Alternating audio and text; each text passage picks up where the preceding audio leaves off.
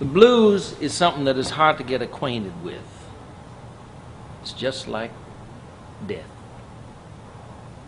It's with you every day and everywhere.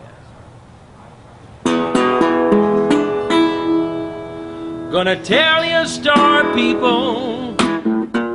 Lord, most of it is true. About a boy bit by a bug, didn't know what to do. Tried so hard to understand, even learned a thing or two.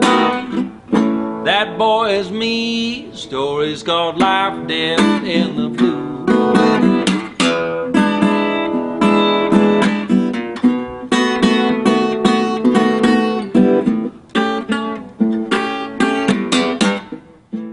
How do we value a culture?